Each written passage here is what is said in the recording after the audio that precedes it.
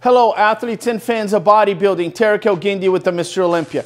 The Tampa Pro just happened. What an incredible show. Congratulations to promoter Tim Gardner. Let's start with bodybuilding. Akim Williams versus Kamal El-Garni. Kamal El-Garni more conditioned. Akim Williams bigger, a lot bigger. Now the key question is, what is the difference in terms of conditioning? How much more conditioned was Kamal versus Akim Williams? And then let's look on the other side and pay attention. How much bigger was Akim Williams than Kamal El-Garni on the muscularity round?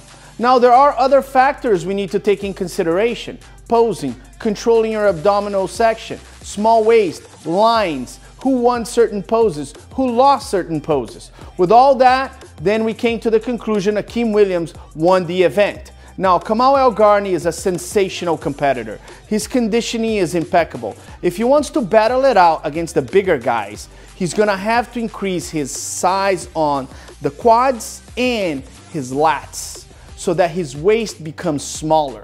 Now, if you look at Akim Williams, he's gonna have to solve that issue on the back double biceps. He's gonna have to have not only more detail, but more muscle. The insertions are high and his conditioning needs to be better.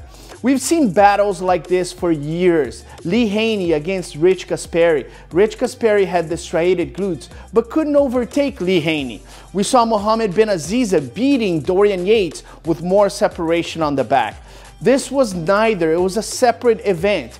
And the questions are not only conditioning or size, the questions are much more than that. Shape, posing, controlling your abdominal section, who has the smallest waist, who needs to improve the most. All those questions come into play. But it was a great event. Both of them are going to be at the Mr. Olympia. Keon Pearson wins the 212. Forget about Classic, Keon. Just forget it. Don't ever put your name on Classic again.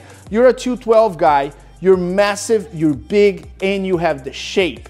I think with all this talk about Kamal, Sean Clarita, Derek Lunsford, I think Keon Pearson can move up and surprise everybody in the world and possibly be the next 212 champion.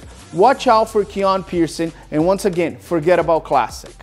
Moving on to Classic Physique. Courage Opara wins the Classic.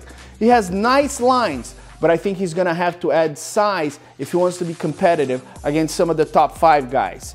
The lines, the conditioning is not enough. You're gonna have to add size. Like I said before, bodybuilding is a multitude of factors that make somebody unbeatable. And nobody has been unbeatable in the history of bodybuilding. Ronnie Coleman didn't have the best abs and he won 8 Mr. Olympias. Let's move on to men's physique. Daniel Amos, talking about great abs, he has great abs, incredible abs. Actually, he beat Andre Ferguson, who might have some of the most amazing abs. In the back, his detail was just superb. I like this guy, Daniel Amos. Moving on to bodybuilding, Chelsea Dion wins the female bodybuilding. Great conditioning. But again, she's gonna have to add a little bit of quads, a little bit bigger on top, and it makes that waist small. That's how you fix the issue of shape. If you wanna battle it out against the guys with better shape, you grow your quads and you get your shoulders that are a little bit bigger. Now, the star of the weekend was Jenny Feldman. There's all this talk of Kamal and Akim Williams, and people are sleeping on the fact that this is an amazing competitor. Look at her front double biceps and back double biceps.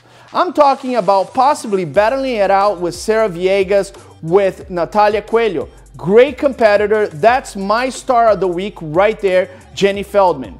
Jessica Padilla just won last week, comes to Tampa and looks even better. Once again, this is like the repeat of the year. Competitors doing multiple shows and getting better. Jessica Padilla, congratulations.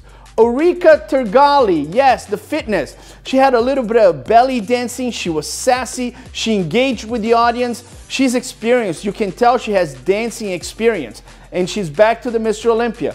In the fitness, it's tough. I haven't seen a lot of new faces. It's all the girls that have been there going back to the Mr. Olympia. Now, we're talking about the wellness. Diana Carreño, she wins the wellness. She's got great glutes, really good glutes. Now she's gonna have to contain the development on the quads because the quads are coming out and they might be overpowering the glutes. Sometimes a small modification to put the toes just a little bit inwards and it gets the quads in alignment with the glutes, but a phenomenal competitor. Amy Lynn Vasquez wins the bikini. She's a former Miss USA. You don't win the overall at the USA's if you're not good.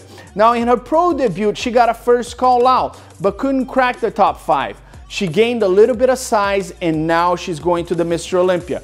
Great job, Amy. I'm proud of you. Now moving on to Phoenix, we had French competitor Rodriguez Chesnier winning.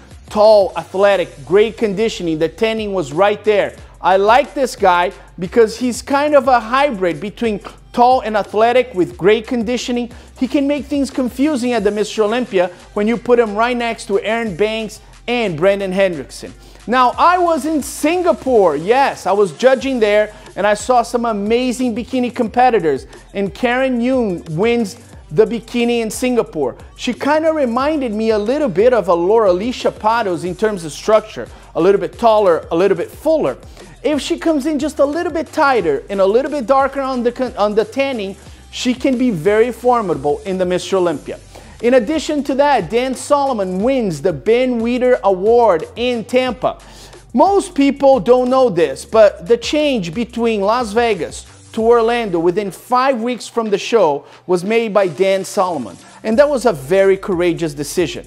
It turned out it was one of the best Mr. Olympias ever and one of the most courageous decisions an executive has ever made. Well deserved, Dan. Congratulations. Myself, Dan, and the entire Mr. Olympia team will be there. I will see you at the Mr. Olympia.